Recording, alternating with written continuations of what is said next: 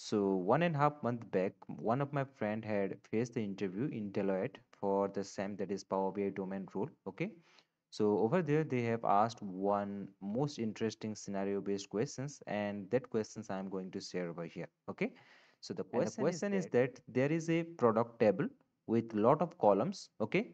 And the requirement is to write a text query to create a new table called as new product. Okay, which will give the table with three columns with three different conditions. Okay, and these are the three conditions of three different columns. So first is product ID, it should be less than or equal to 100. Okay, then the next column name is product name, and it should be start from S only. Okay, and next is product price, and the product price should be greater than or equal to 500. Okay, so in short, if I will explain the entire thing, so suppose we have a table called as the product table. Okay, and in this product table we have so many different numbers of column, but the requirement is that out of that so many numbers of column we have to extract only three column, and those three columns are product ID, product name, and product price. Okay, but the condition is that product ID should be less than or equal to 100. Then next is product name, it should be start from S letter only. Okay, and the third column is product price, and the condition is that price should be greater than or equal to 500 of that particular column. Okay, so let's see how we can solve this problem. So first of all, let me show you one table. This is the table. Okay, and the name of the table is product table, and inside this table we have so many different columns are there, like product ID, product name, color, quantity, and price. Okay, so we are going to import this table into the Power BI environment first. All right, so let me close this, then go to the Power BI desktop environment, and over there just go to the home tab, and here we have options called get data. Click on it, click on Excel workbook, then go to the desktop, and here this is the product table, then click on open, then select the table name, that is product table, then click on load. And here you can see we have successfully imported the table that is called as the product table, and inside this table we have like 5 columns, right? Color, product ID, price, product name, and quantity. Got it? Then let me go to the page 3. Okay, it's a blank page. All right, so quickly let me create one table visual.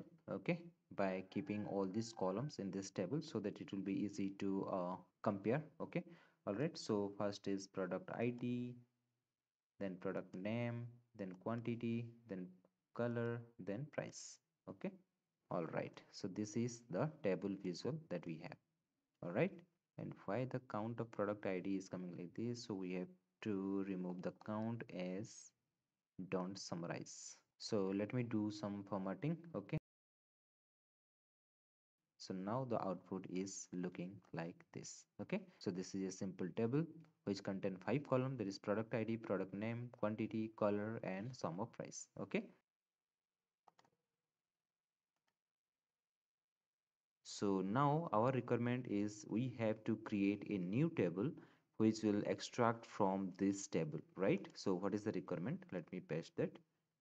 Okay, so this is the requirement, right? We have to create a new table from this existing table. It means from the product table, and the new table name should be new product, correct? And the next is this new product table contain only 3 columns, that is product ID, product name, and sum of price, or we can say price column, right? And these are the conditions, correct? So for that, first of all, we have to go to this table view. Okay, because the output should be a table, right? So we have to create a new table, and that new table should contain only 3 columns, that is product ID, product name, and price column, right? By following these 3 conditions, correct? So that's why to create a new table, first of all you have to go to this table view, then here we have to click on this new table to create a new table. Okay, and here we have to write the text query, that is first of all here we have to enter the name of the new table, that is new product. Okay, equal to, first of all we have to write a text functions, that is calculate table, because we are going to create a table, right? Calculate a table, and inside this we have to pass a new text functions, that is summarize columns. Okay, and inside this bracket we have to enter the column name that we need from this product table. Okay, so first we need is product ID. Here you can see this is the product ID, product name, and summarize price. This is the output, right? So first is product ID, right? So here we have to enter product id.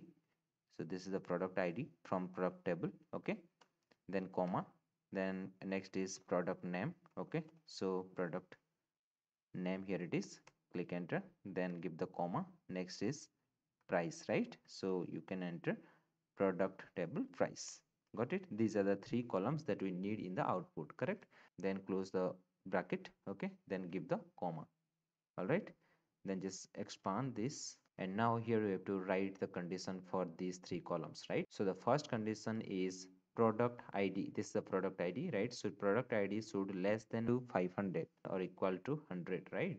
So first here we have to write product id. Okay, product id, product id, it should be less than or equal to 100, right? So here we will give the symbol like less than equal to 100. Okay, then comma, the next conditions is product price, right? So product price should be greater than or equal to 500.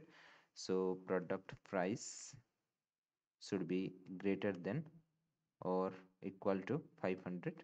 Okay, then the next conditions for the product name is product name should be start with s, right?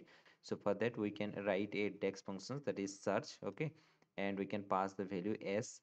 Okay, and this should be searched from this product name column, and it if it will become as s, then the output should be 1, otherwise it should be blank. Okay, then close the bracket and again close the bracket, then click enter. Okay, and now here you can see in the below part you can see the new table. Okay, and whatever conditions we have applied that are showing over here, and here you can see this is the output, right? So it contain only three columns as per our requirement: product id, product name, and price, right? And these three columns are following all the conditions whatever we have applied, like product id should be less than or equal to 100. Here you can see all these value are less than or equal to 100, right? Then next is product price should be greater than or equal to 500. Here you can see all the value are greater than or equal to 500, right? And the next is product name. Product name should be start with s, right? And here all the value are starting from s, correct? Then go to this report view, and here you can see we have successfully created a new table, that is new product, correct? And it contain only three columns, that is as per the requirement: product id, product name, and price. Here it is, product id, product name, and price, right? And all these conditions are following on this. So to check that, just again create a new table. Okay, and inside this pass this three value, that is product id, product name, and price. Got it? Then just click on this first table and copy the formatting from here and paste it on this second table. Okay, so this is the final output. Got it? But still here you can see the value are 111. So again we have to click here, and here we have the column called as a product id. Just right click on it and click on don't summarize, and this is the final output, right? So as per the requirement we have created a new table, and the name of the new table is new product. Okay, and it contain only three columns, that is product id, product name, and price. And product id's value are less than or equal to 100. Okay, and product name should start with s only, and product price is greater than or equal to 500. So this table is following all the conditions whatever that has been given by the interviewer, right? So thanks for watching.